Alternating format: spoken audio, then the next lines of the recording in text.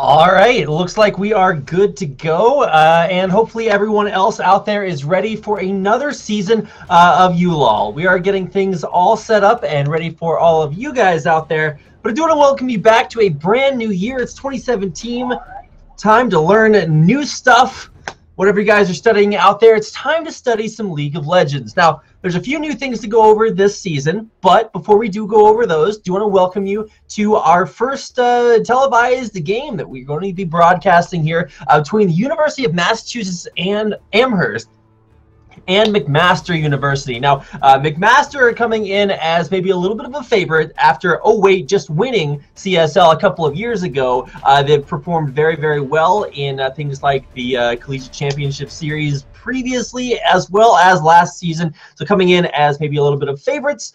They do have some new faces on the team. We'll get a chance to talk about those. They're facing off against University of Massachusetts, who at least on paper do not necessarily have the same elos as far as that's concerned, but we've never seen either one of these two teams play in their current iterations, and that's what we're about to watch here today.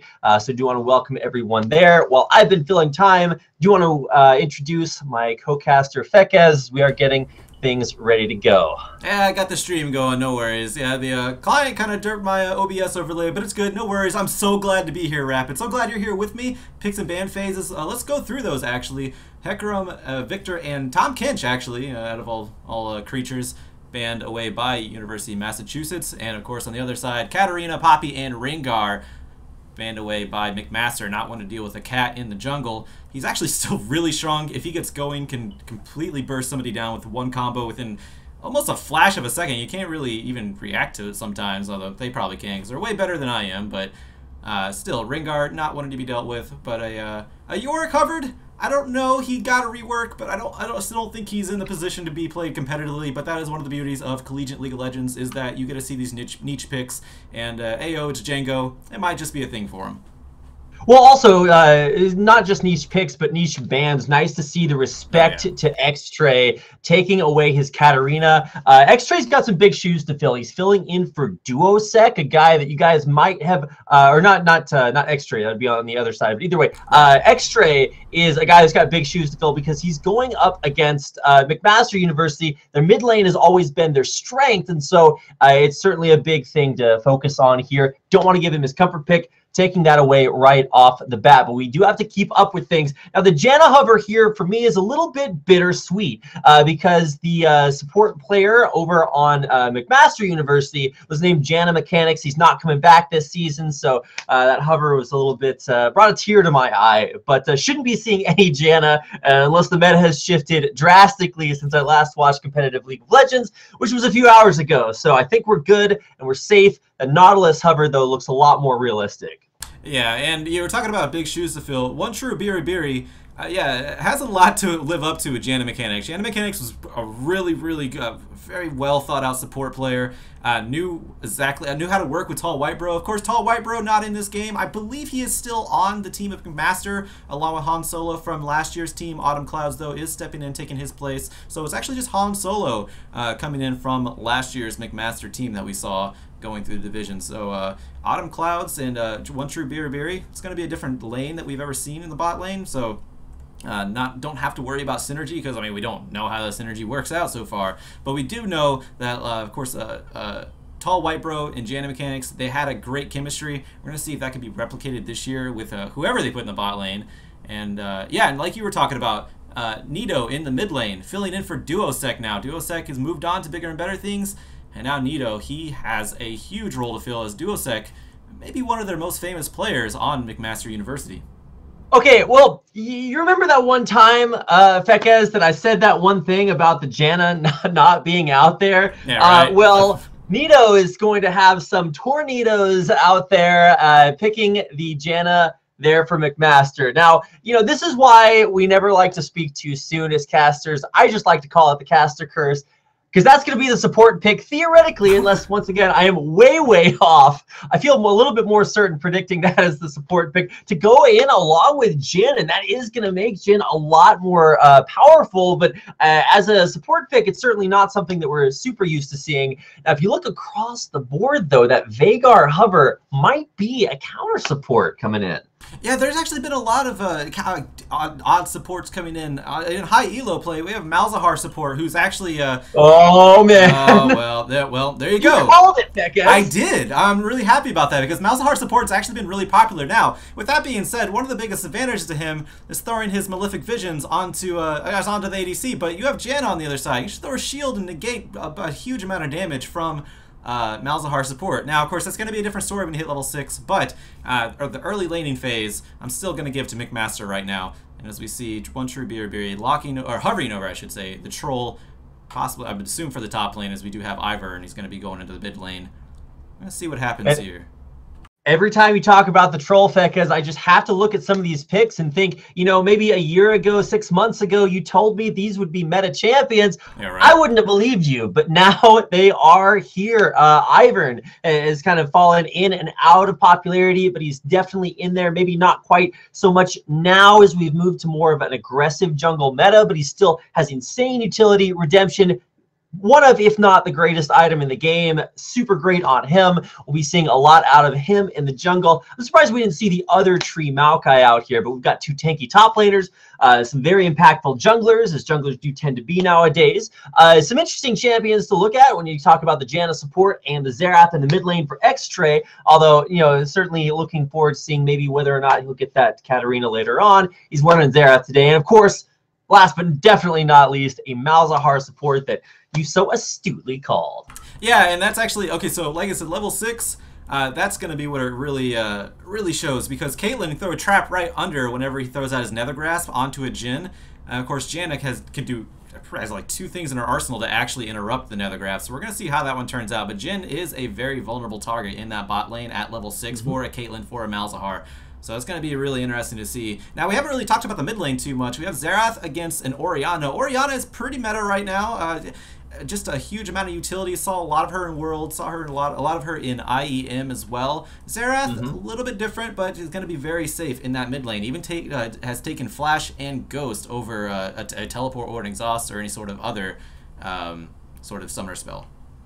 Right, yeah, Ghost for both mid laners. For Xerath specifically, that is going to allow him to, on his roams, either look to, you know, Ghost into a good position. Also allows him to avoid ganks. Xerath, traditionally very immobile. He'll be using that summoner spell too. I think the most impactful thing for me is to see Nito take the Orianna away from X-Tray. His top 2 when it comes to mid laners are going to be Orianna and Katarina. So nice to see both of those denied. He's down here on the Xerath, which is just not a pick that I am certainly used to seeing. But this is a whole new season of ULoL Campus Series, and it's exciting to see some new picks, some new players, but some old returning teams looking to reestablish themselves in this 2017 season. Yeah, I'm really excited for the ULoL Campus Series. This is the start of it. I'm really excited. I'm really looking forward to see how this one goes. We should probably break down a little bit of it. It is going to be 5 weeks of gameplay for just the group stages, and then it's going to be 1 week of, I guess, a break for everyone to recuperate, and then playoffs from there, and that's the starts the road to the finals. So we have a little bit of ways to go, Rapid. It's going to be a long journey, but it's going to be a lot of fun. But my name is Joshua Fekkas Quest. I am here with Reed Rapid Casting Melton, and I'm going to throw it over to a quick commercial break, and we'll be back on the Rift in just a moment. Ben, Sam, and Ken are on separate journeys to defeat the menacing Vile Dragon. But let's just say luck isn't on their side. If only there was a way for them to find each other and band together. Well, that's why there's Band. It's a mobile app that allows people to come together using common interests. With Band, you can find fellow gamers, chat, schedule gaming sessions, and conduct polls. Stage epic battles with friends while sharing videos and photos along the way. So try Band today. Band. Be together.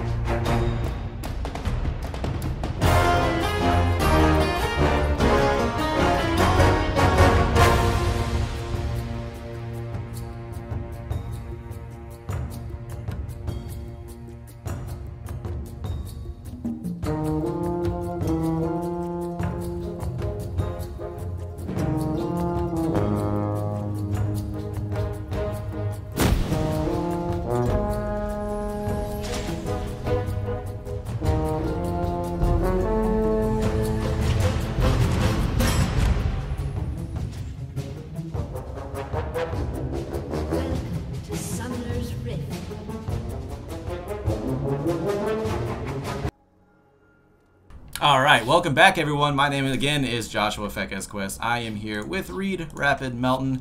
Line of scrimmage being drawn. I always love seeing that on the Rift. 30 seconds until minions spawn.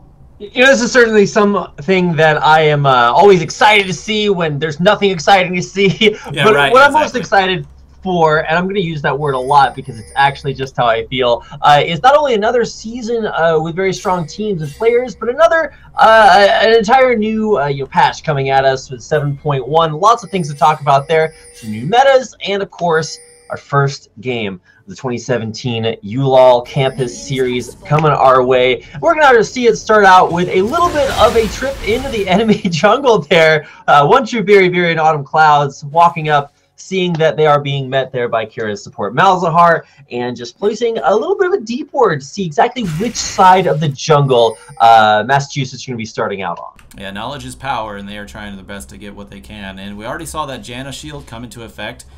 We saw Autumn Cloud just walk right up to the support Malzahar Kira and take a little bit of damage, but I mean the shield completely negated everything. Actually full health right now anyway, so let's see how that plays out on the actual bot lane here. We do know, well, actually I should say, McMaster knows exactly where UMass is starting now. On solo, he's going to be starting on the bot side. And that is one thing about Ivern. He can take jungle camps so quickly because he can just kind of let him sit it and forget it kind of thing. And go come back, collect them, and set them free. So that's what Ivern does. He's not a killer. Yeah, he's definitely, and lover not a fighter. He is all about the passivity. They even had to patch Ivern when he first came out so that you would not get marked as inactive if you didn't deal any damage because you were just farming through the jungle. So that is exactly how passive he is. But he is definitely not passive when it comes to ganks. He's one of the strongest early gankers in the game. The ability to not only lock down the guy that you're ganking with the root collar, but allow the rest of your team to just jump on top of him. Very, very powerful. Of course, used to be much stronger, the early slow from Trigger Seed. Now it does, of course, DK is only 40%, not super high. But one of the other cool things to see is not only just how passive Ivern can be, but also how active. And so not only about the ganks early on, but also about getting that instantaneous counter jungling like you just saw Han Solo do. Yeah, and that's the best part about having knowledge in the jungle is being able to do something like that. And yeah, he can just, again, so fast for an Ivern. So it's going to take a little bit of an advantage in the jungle early on at 9 CS compared to 6 of the Lee Sin, but see how relevant that actually becomes. So a new, so you just saw Nautilus get a shield, one of the newer, I guess it's newish for the season. New mastery for the season is Courage of the Colossus. So whenever you deal some sort of what is it? Crowd control. I was gonna say CC, but I don't like using the acronyms or abbreviations like that. Whenever you deal some sort of crowd control, you do get a shield based on your level, and it can be pretty powerful, especially if you're a jungler like Zac and just dive in. You automatically have a shield. It's actually quite helpful. But and there you go, Malefic Visions, shield, status quo in the bot lane. I'm gonna jump around. Yeah.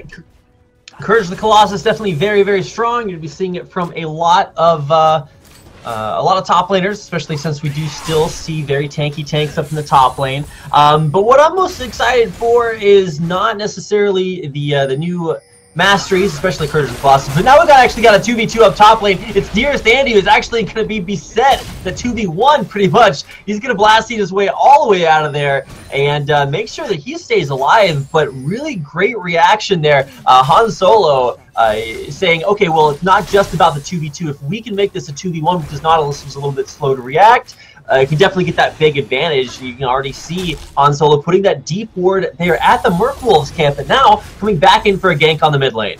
Yeah, we'll see. But it looks like Xerath, he's a very safe laner. Doesn't have to go really too deep to get the CS, so he's going to be safe. But like you said, Han Solo laying down that ward, actually sees the wolf spawn, and now he's going to take it away from Dearest Andy. Yep, and because this is the new season, you're not going to spawn that little wolf spirit to give yourself sight of your own jungle. Just going to be able to take that one down. Of course, now going to at least put a camp up on that Rift Scuttler, which we might be seeing a few new things with coming up soon. I'm just excited to see Ivern already being aggressive and getting out there to start to get McMaster their first real advantages of the game. Yeah, and AO Django, He knows that Dearest Andy had to go back. He was a little bit low on health. He knows that Han Solo took his wolf, so more than likely Dearest Andy won't be in the top side of the jungle once he sees that his camps are cleared.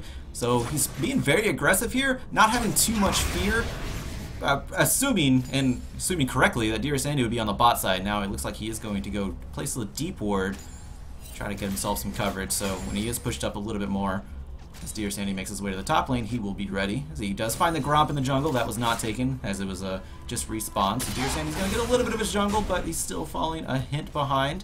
And AO, it's Django. He's going to keep that pressure in the top lane. Now, Ivern coming up will now check this, and he's just a couple of steps behind as Lee Sin as they make their way up towards the top half of the map. Interesting to see this game be so top-centric, because these are not necessarily snowbally, split-pushy style top laners. Here comes Dearest Andy looking for the game. Yeah, and he placed that deep ward, but he got around it just fine. And actually, Han Solo is making his way into the top lane. If Django can survive just long enough, he used his ultimate to get a little bit of health back. But the first blood does go over to Dearest Andy after a flash. Han Solo, he's not able to do that 2v1 right now, so he's gonna have to just keep the turret protected and keep the minions at bay. And first blood does go over to the University of Massachusetts. And wow, just really perfectly executed gank there on the top side of the map. Lee Sin kind of struck first. He was the one to really take the first aggression, but dished it right back out and was able to pick up the first kill of the game there for Massachusetts. UMass Amherst, got to get some Amherst love out there. So one of the coolest things, if I can just take a few seconds to mention this, at least about the ULoL campus series or just collegiate esports in general, is that you don't have the biggest names in the entire world as far as professional gaming goes, but what you do have are incredibly passionate fans. So if you guys are at McMaster's or at University of Massachusetts Amherst and are supporting your players and your teams, these are players, these are people, actual real people that you guys are going to see walking around every single day. So if you know somebody that plays either today or tomorrow or whenever they do, make sure to say, hey, that's pretty cool, and support your collegiate athletes out there, no matter what game they play. That's my little soapbox. No, it's incredible. It's worth noting for sure, because you can't really call them professionals because they're technically not, but they are playing for a huge prize with the ULoL scholarship. And yeah, they're, like you said, I mean, I kind of said no on it, I kind of made it in jest, but yeah, there are people, and yeah, they go to class just like you or just like anyone else on campus, so they're taking life on at two fronts here, just like any other collegiate athlete, so cheer them on whenever you see them. It's all right, well, cool. Yeah, we digress there for just a second. This is our first game, so we're trying to cover all of our bases. Let's actually go back and talk a little bit about what we just saw happen in the game. Lee Sin had a very narrow takedown of his red buff camp that almost took him down, but now he's back out in the jungle. We are seeing him go for the more aggressive start, not going for any sort of Cinder Hulk nonsense. He is just going to go for the Warriors intent. Now, top lane, this is where things might get a little bit crazy. Oh, the flash burn! Wordy didn't expect that much damage coming down. Now, mid lane, we've got even more action out there. And Neto has to pop the barrier to strike it out. Actually, it's not a barrier. That was a shield, but he still went down anyways. Shield from Han Solo was not enough. He does have the little gall in the rock column out there to try to keep everyone at bay, but isn't going to be enough, and they're trying to throw everything they can. Han Solo gets stunned up, or at least he's going to have enough damage. Under the turret is X-Tray, but he's not going to go down. Han Solo did get a kill out of that one onto Dearest Andy, but X-Tray able to pick up the return kill. Ooh, just barely within range. Dearest Andy took that last turret shot, wound up going down, but knew that even if he did die, it wouldn't be in vain. X-Tray able to take that one down, and that blue buff is going to feel pretty good, allowing him the additional cooldowns, damage, getting it all out there for the third kill of the game. University of Massachusetts not really just laying down without a fight. They came into this at least against a much bigger name in collegiate or in the either the CSL or the ULoL campus series, and they're actually just going toe-to-toe.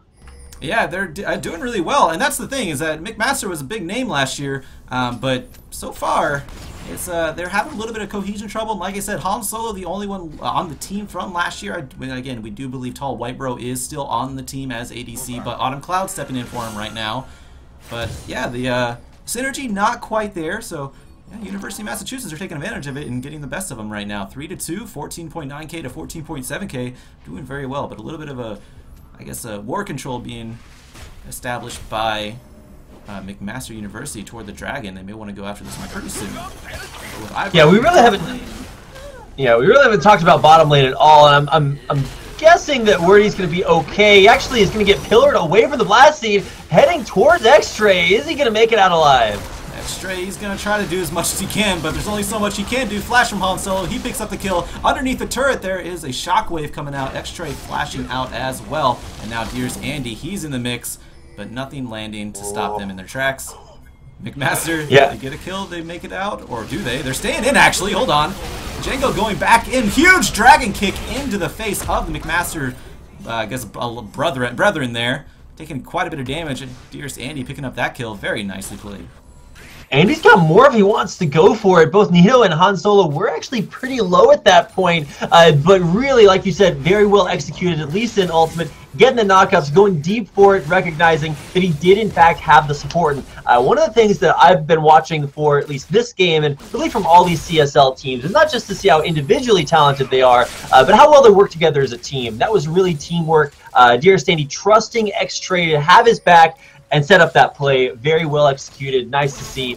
Okay, well, not nice to see that backwards laser in the mid lane, but still very well executed. Some solid Lee Sin play, and it's paying off, and it needs to, because he did go for Boots of Mobility early. That's to try to start the snowball rolling, and it certainly does look like it's paying off. Now we finally focus on the bot lane a little bit, at least the camera does. But yeah, like you said, there's not been too much action, but we can do a little bit of analysis toward it. Autumn Cloud is actually down 20 CS right now, so the Malzahar-Caitlyn duo in the bot lane, it's paying off so far, as they are denying him quite a bit, and ever so slightly getting that lead. And Han Solo, he has not been able to gank in the bot lane. They've been able to cover their tracks with the wards, cover the openings, and they've been doing fairly well right now. The Up Clouds, he's getting caught here, but there's the Autumn Clouds coming back in. There's the I'm sorry, I just blanked there. Janna ultimate to actually break up Kira's Malzahar's Nether Grasp. So that's what I was talking about in Champion Select. You can't quite get it like you want against Janna. Yeah, and in the lack of the player does not mean that we still can't see some great Janna mechanics here. One through Biri helping out as AD carry, and the dual lane will survive there. Both junglers really showing their hand, though, off to the bottom side of the map. It does reveal that now the focus may be shifting a little bit away from that top lane centric play that we saw from the top and jungle duos. For the majority of this game. And like you actually mentioned earlier, Fekez, with the warding going down around the dragon, because it's a mountain drake, and that's generally a very high priority dragon, should be something that we see teams transition to try to put some focus on. Yeah, and I'm surprised we haven't, but yeah, again, there's been ward coverage and ward clearing from it, but surprised we haven't seen as much from that dragon. But that's just that might be the consequence of Han Solo not being able to get a positive gank onto the bot lane. But what did happen was Dearest Andy actually counter ganking, and they did take the first turret in the game. And now you still get that first turret. It's almost like first blood for the turret, so you get that extra amount of gold for your team, and that's actually going to help out UMass quite a bit. They're actually pulled up to 21.5k to 20.4k now, so increasing that lead little by little. Yeah, I always kind of thought it was a little bit weird to call it first blood for turrets, because, you know, turrets don't generally bleed. You know, maybe if they're that special kind of turret I don't know about, then somebody out there can let me know about that. But in general, it does give you that big boost to gold to everybody that's right there along with it. So nice to see that being picked up, as the first turret of the game does go to University of Massachusetts Amherst, who I should probably be calling the Minutemen. Not a lot of the teams in ULoL Campus Series this season did decide to name their collegiate clubs, but the Minutemen did, so I'll try to alternate between Minutemen, University of Amherst, gank coming in the mid lane. Oh man, yeah, Nito gets kicked right into his own turret, but now X-Ray cannot find the area to kill him with his ultimate, so that's going to be a nice play by Dearest Sandy, but it's not capitalized on fully. Daisy, is he going to be able to knock up somebody here? Han Solo with the flash gets that kill, but he's held underneath the turret. But one true Biri with the Janna ultimate, able to break up the Nether Grasp. Daisy, she's under. I guess it's a she. She, of course, it's Daisy. She's under the turret. Going to take up some of those turret shots, and definitely going to help pummel down this first mid lane turret. Yeah, Daisy does not fare well against turrets there, but she does fare well when she's getting in there, getting that 3-hit knockup. X-Ray tried to channel his ult for maybe a little bit too long to try to kill Nito, who had Ghost running, was very difficult to hit. Even though he did get the last one, it really wasn't worth it to stay in such a vulnerable position. Ultimately, led to his untimely demise, and while the rest of his team were there, it was actually McMaster's University that come out on top, very well coordinated, and now we're starting to see things even up. Han Solo, Dearest Andy, now tied in, or at least tied in their kills and deaths. The assist, though, and more importantly, that redemption just having been bought, might illustrate a shift in power between Dearest Andy, who was very strong early, and now that inevitability that the Han Solo Ivern will begin to bring to his team. You might be seeing that right now. Kira, he's going to be locked down. Shockwave thrown onto him as well as the Tornado. He stood absolutely no chance. Nito picking up that kill in the mid lane onto Kira. Not just no chance, no movement. He did just stand there. So yeah, not a whole lot that he did. He kind of came in, got pinched against the wall. Beautiful reaction there. And now we might see a little bit more action around that dragon area. Here's Andy using that Dragon's Rage kick to knock back Han Solo. That is one thing about Ivern's Q, is that whenever he throws it and lands it, not only does it root, but it brings everybody who auto-attacks into auto-attack range. So that's actually really huge, especially when you put a AoH Django in there with the Trundle to get him in range immediately if the Han Solo Ivern's Q lands. But of course, you do that against Lee Sin, and he has Dragon Rage kick up, he can just kick you right back. So see how that here's works. Standy. Might be thinking about going in for the steal. He does. Yeah, he missed his Q, so he would have had to just walk in there, decides against it. And that'll be the first dragon of the game, that Mountain Drake, going to McMaster University. 17 minutes, and yeah, like you said, that is a high priority dragon. It's, I mean, yeah, kills are really good to have in the game, but objectives are even more so. Mountain Drake, surprised to see it go down so late, but it is finally down. And now we do have the updated interface on the overlay here that from Riot. This is actually Riot's that have the Mountain Drake's logo there underneath McMaster, so don't have to guess on which dragon they have. So that's very helpful. So yeah, first dragon of the game going over to McMaster, being the Mountain, and that is going to help them push just that much more during this later part of the game. Wow, already getting a chance to see some of the hallmarks for both of these teams. Things to focus on, not just in this game, but for the entire season. There's going to be a lot of League of Legends, and you got to kind of keep up with the individual stories. So here are a couple of things you can see is that both junglers, very, very high impact. The dual lanes may be a little bit lower impact. They're still sporting big zeros up there for either AD carry. Whether or not you believe that that is a commentary on the state of the role right now, at least the way these two teams are playing, it's been about the rest of the map. So now we're talking about the rest of the map, moving from one objective on one side to the other. We're on that Rift Herald, and it certainly does look like McMaster are about to take down what my co-caster here, LS, likes to call the luxury objective, and we'll be able to do it relatively uncontested. That's a very apt term for it, because it's not absolutely needed. It gives you a little bit of pushing power. Hold on. It's like Nautilus. Wertoy, I don't know how to pronounce his name, but he's trying to get up there. And I don't think it's going to be panning out too well for him. Going to hit the explosion. Flowery doesn't go anywhere. That means he's going to hell pretty soon. I would assume so. No, is he going to get away? Daisy's going a little too slow. Gets the big circle around him, so he's not going to be able to catch up there. And now, yeah, Nautilus, he ends up staying alive. Now Han Solo may be in trouble, but AH Django going to be chasing down Kira, who flashes over the wall, so that's a summoner spell down. But overall, I don't think anyone's picked up the Rift Herald buff yet. I think it's... No, that was a ward down there. All right, somebody did pick up the Rift Herald buff. I actually missed who picked it up, but be it as it may, that's all that happened, despite how much action just transpired there. Wow, yeah, AoH Django, top lane Trundle, did pick up that Glimpse of the Void, so he'll have that for the next 15 minutes up in the top lane for McMaster. What just happened was a little bit crazy. Essentially, it's University of Massachusetts not recognizing how weak they are individually, a little bit uncoordinated in trying to come in there and stop that. Wordy actually got a little bit overzealous in trying to get in there and make that objective, or try to steal the objective, or just disrupted a little bit. He got caught out. He was forced to flash away. The team tried to save him, and then everybody just had to retreat. So the first of quite a few big advantages that McMaster has been able to pick up here, and now Wordy might be in trouble again, but this time he's got some help. Yeah, AOH Django may be in trouble as they are converging into the top lane. There's another grasp onto him. He is going to go down. Kira actually picks up that kill after the Dragon's Kick, but hold on, in the mid lane, up the up clouds, he's going to go down. Double kill for Nito. Actually picked up X-Stray as well, so huge play in the mid lane from McMaster. And that's something we haven't really pointed out here, is that Nito, he is 40 CS over X-Stray. He's actually really powerful right now, which is what I was checking before that fight in the top lane, was the gold value, the gold difference. It was about 500 earlier, now it's 1500. McMaster, they're going to shove into the inner mid lane turret now.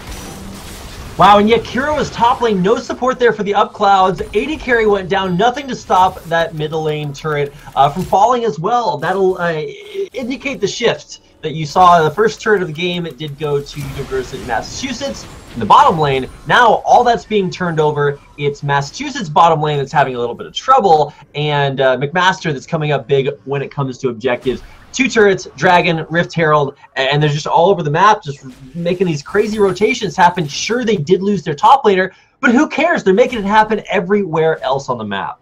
Yeah, one thing we didn't point out either, that is that the up clouds and Kira, yeah, they have the Caitlyn and the Malzahar, but they didn't really go off. They've been at 0-0-0 for quite a while up until that fight where the up clouds finally died. As you can see, Autumn Cloud still, hold on, the up clouds might be actually going down again, but he is able to net, 90 caliber net out of the way. Here's Andy now making his way to the bot lane. Django, I don't know if he can fight this one, but now he can with one true Biri there.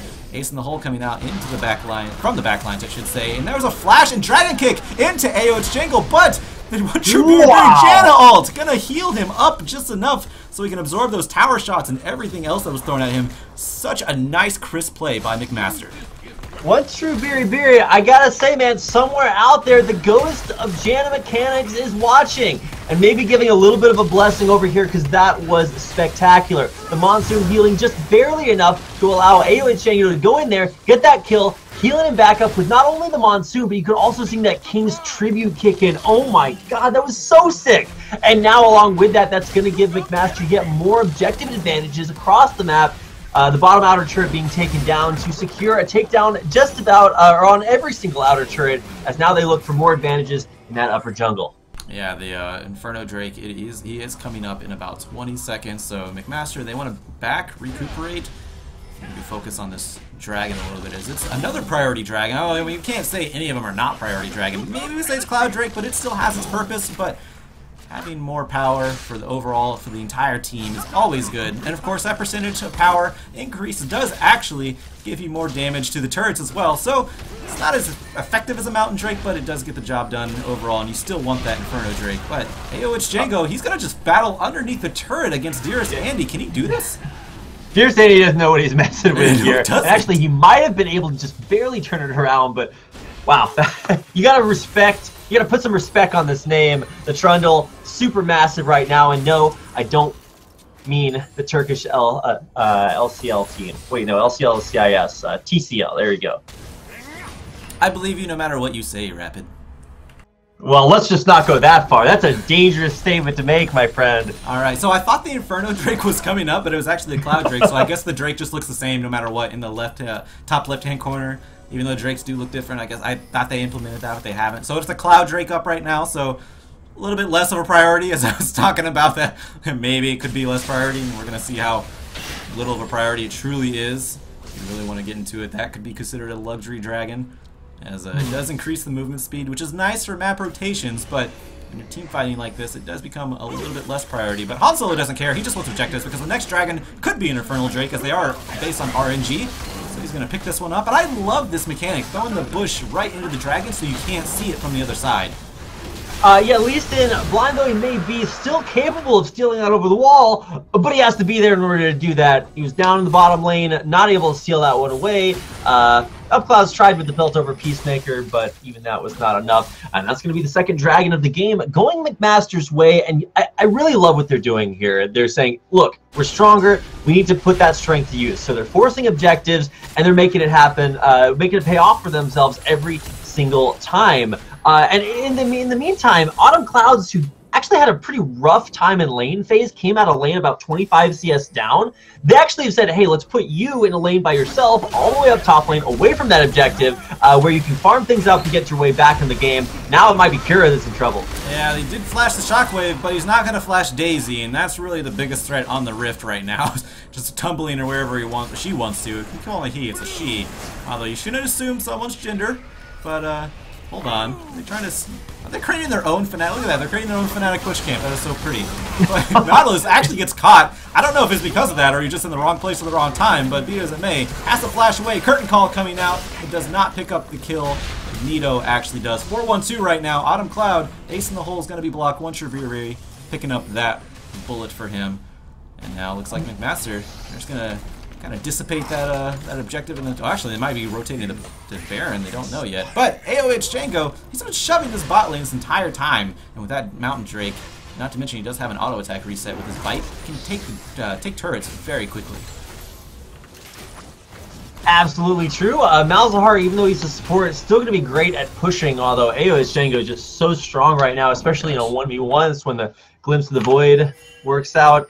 Or works the best, or actually just works at all. Going to make it very difficult to push against. So he's very, very strong, and it's going to be important to watch that. Whoa, X-Tray! Yeah.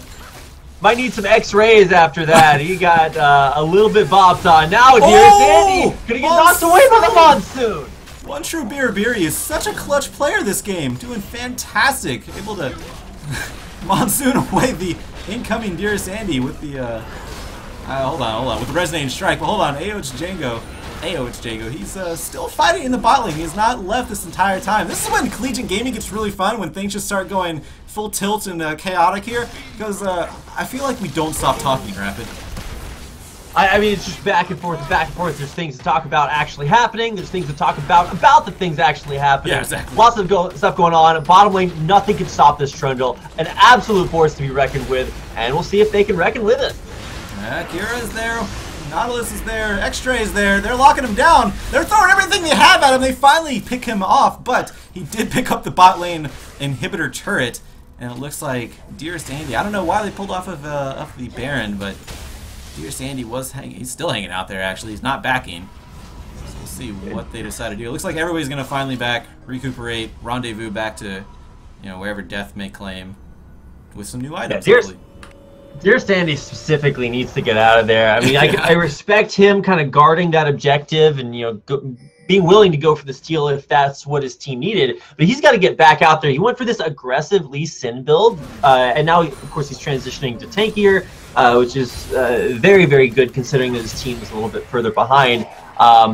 He needs to get out there. He's starting to drop down in levels. He's certainly not going to be able to take this one-on-one against Han Solo, who, even though he's built supportive items, has levels, has the ability to just survive through the lack of damage, since Dearest Andy didn't totally snowball out of control. So some really big question marks as we do see the game transcend just the early stages, get in onto the mid and late. And while the biggest advantage for University of Massachusetts was their duo lane earlier on, now that's just been all but negated. Some real struggles for the Upclouds in these last few fights. Yeah, I do actually want to give a shout out to the Upclouds, because he still only died one time and has a, hold on, there's a big fight. Han Solo, he's caught right in the middle here. Redemptions goes down, as does Monsoon. There's a huge amount of damage coming out. Double kill for Han Solo. McMaster, they have complete control of this one. X-Tray, is he going to be able to get away? He does. He pops his ghost. And now, Wurtoy, I'm going to try to pronounce that name. The Nautilus,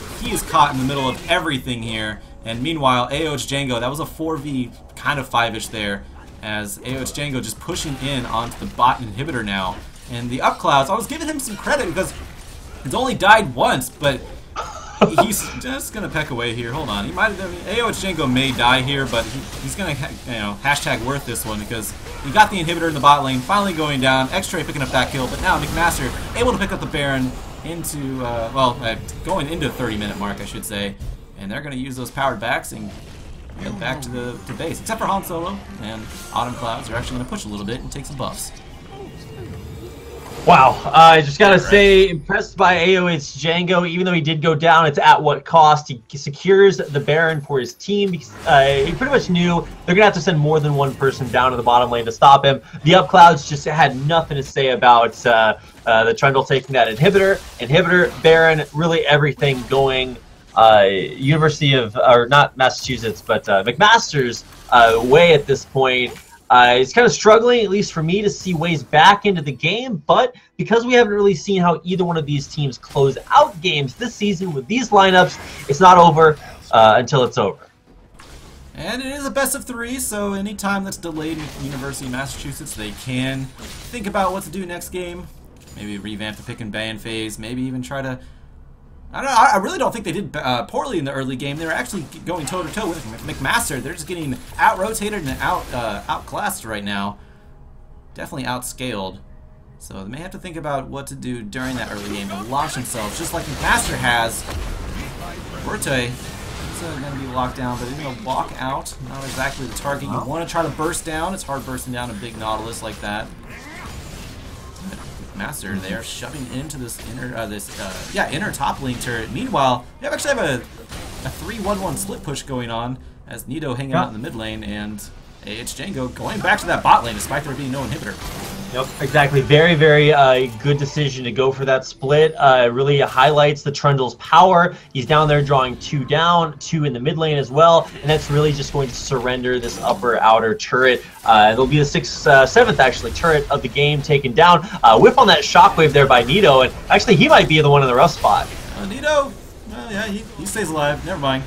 And Dear Sandy goes a little too deep on that one. I would agree with you if he stayed in the base, but decided to go as far as he possibly could.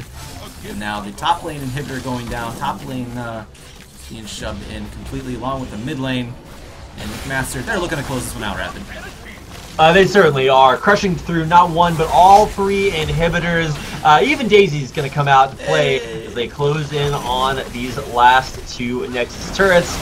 Should not be staying alive very much longer. Daisy's my favorite champion, by the way. Just want to throw that one out there. AOH Django, he's absorbing everything underneath the turrets. Here comes Redemption. It's going to heal him even more, along with his Kingsguard.